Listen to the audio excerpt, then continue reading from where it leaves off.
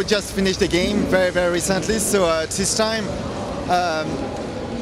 we really worked really hard to develop the story and to develop the characters through the story, and to do so we improved our tools, and I'm gonna talk about the animation tools because that's my job. I'm a Treyarch animation director, and so we improved especially the facial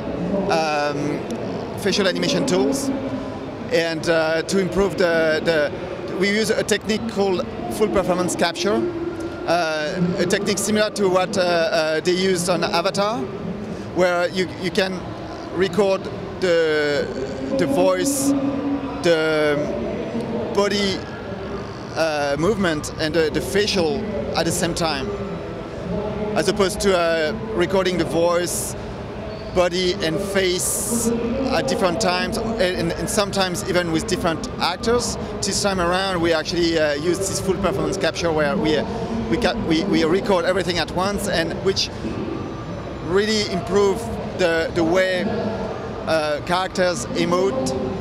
You can really see the emotions, and you can keep the integrity of the performance of the actor. The player is surrounded with a group of special ops, and through different countries. So you follow the character. The player follows his teammates in different countries: Russia, Cuba, Vietnam, and Laos. And I think the player really feels part of the team. For multiplayer, we introduced different new game mode, and we have also a wager match and a training camp. I'm very excited about training camp. It's a new feature where you can play by yourself. You play against enemy AIs, and I think it's gonna allow the casual players to access multiplayer, which can be sometimes intimidating or frustrating.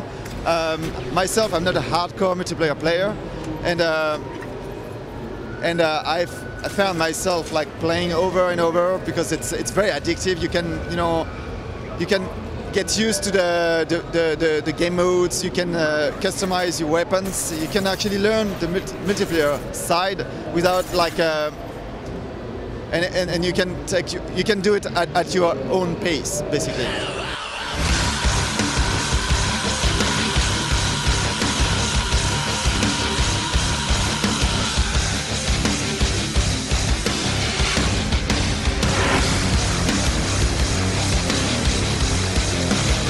About the wager match, you earn money. You earn like Call of Duty money, and you can actually use this money and bet against your friends, and then obviously you can win, but you can also lose all your money. So that's actually very fun. There's also a lot of customization. You can customize your avatar. You can customize your character. You can also customize your weapons. You can even create your own logos. So there's a lot of new features.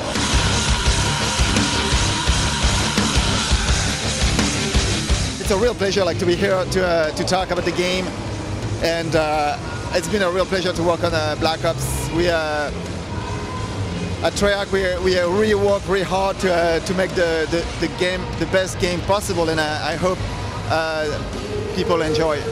The worldwide release date is the November 9th, and it's gonna be on Xbox 360, on PS3, on PC, and on the Wii.